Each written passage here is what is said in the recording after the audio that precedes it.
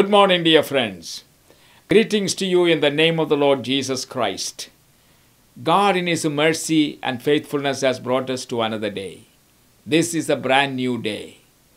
And so there are challenges before us, there are responsibilities, there are duties to be fulfilled, and there are people to meet. And before we start doing all these things, let us be very quiet, silent in the presence of God, giving our ears and our attention to the voice of God's word, through which we hear God's voice. Remember, our meditation these 3-4 days have been about Elijah and his solitude. As found in the chapter 17 of 1 Kings, and this meditation is based on verses 2 to 7 or 6. God provided Elijah a place of solitude, a place of safety. Yesterday we saw that such solitude was necessary for his safety and for his soul's health, that he may be quiet in the presence of God, the all-powerful Creator God, who sustains all His creations by the power of His word. And for his body's strength, that solitude was necessary so that he may be renewed in his physical strength as well. Because the work ahead of him in the next few days are going to be very hard works.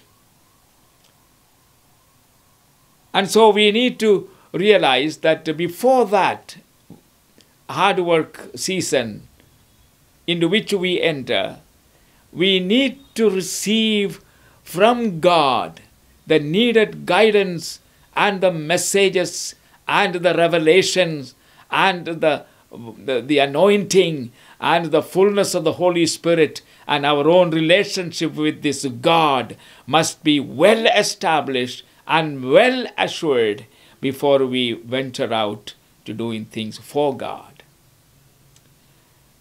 And so the second thing to consider is his physical sustenance in his solitude. The promise God said to Elijah, "You will drink of the brook Cherith, and I have commanded ravens."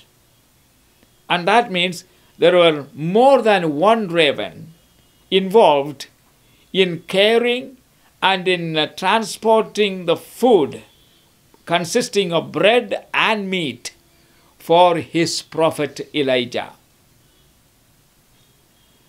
More than one ravens were involved in this assignment to bring the food for God's servant. And you know, all the promises of God are in Christ, yes and amen. 2 Corinthians chapter 1 verse 20. We read these words, "For no matter how many promises God has made, they are yes in Christ, and so through him the amen is spoken by us to the glory of God." And then in Philippians chapter 4 verse 19, Apostle Paul says, "But my God shall supply all your needs according to his riches in glory." It does not say according to your worthiness or according to your wants. He says according to his riches in glory. That means there is going to be abundant supplies, more than sufficient supplies for you when you depend on him. And 2 Peter chapter 1 verse 3, again the promise says, "His divine power has given us everything we need for life and for godliness through our knowledge of him who called us by his own glory and goodness." These are the promises that we can cling on to. And when we are in fulfilling God's assignment for us, we need not to worry about our needs, which He will keep on providing. Because He knows His assignment requires anointing and the fullness of the Spirit and the power of God's presence and a new level of revelation. All these things are needed. He knows, and He keeps on providing it. So what was Elijah's experience after receiving these promises? His experience was absolutely true. God is faithful. The ravens brought to him meat and bread in the morning and in the evening. What an expression of God's concern for His prophet. Notice here, there is sufficient supply. Water, bread, and meat. That means perfect diet.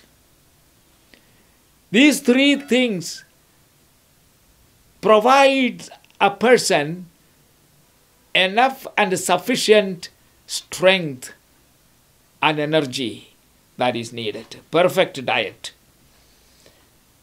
And the psalmist says in one of his psalms, the young lion do lack and go hungry at times, but they that wait upon the Lord shall not lack anything. Or they that trust the Lord shall not lack anything. Remember, David himself was a shepherd. And he was a loving, caring shepherd who cared for his sheep. He was willing to risk his life in order to save a single lamb or sheep. He would snatch them out of the mouth of lions and bears by jumping on them, risking his life. And David knew that for if a human shepherd who is loving and caring, how much more our Heavenly Father, who pictured Himself to be a good shepherd, how much more He will care and provide for His people who are trusting in Him. Again, notice, it was a regular supply, morning and evening. One day at a time. He has not provided for 2 or 3 days ahead. No. Why? God has promised our daily bread. And God has promised us our necessities, not luxuries. He has promised us our daily need. One day at a time. He is telling us, even in the prayer He taught, give us this day, our daily bread. That is all. He says, tomorrow is not yours. So you need not to worry about tomorrow. You may be here, you may not be here. But today you are here, and therefore today I am going to provide you all that you need. Not luxuries, but what we need to sustain our body, our soul, and spirit. Elijah would have preferred many other places to Cherith to hide. But Cherith was the only place the ravens would bring his daily supply of food. And that I close this with this question. Am I where God wants me to be? While there were many other places, Cherith was the only place where Elijah would be provided and fed and supplied and protected miraculously and sufficiently and daily. God has shown the ravens the route and the destination.